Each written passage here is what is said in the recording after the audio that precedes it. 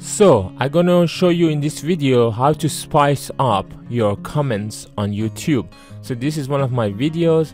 I go to the comment section and I have already written the comment. So to spice things up, let's make the subscribe bold. To do that, put asterisks at either side of the word that you want to make bold. So this would become bold, and let's try to make this one support into italic. To do that, on the either side of the word put underscore, and we want to strike through the word welcome.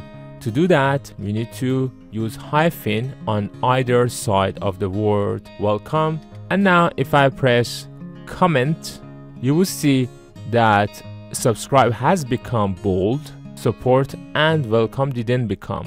I did this on purpose to show you that you need to have a gap between the hyphens or whatever symbols you use and the next word. So I go to edit again, and what I do is I press a space and I press a space and I press save, and you can see welcome is strike through and support is italic. You could also apply all the three together. So let's try.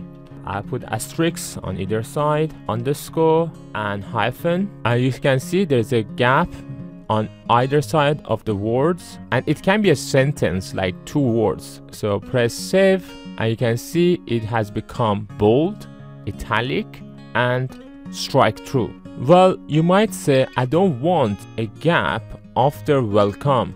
For example, in here, what you got to do is to remove the underscore, don't leave any gap between the words, and then put the underscore after the full stop. And then if you press save, you can see the dot is touching the word welcome, and both of them become italic. Obviously, italic of a dot is a dot.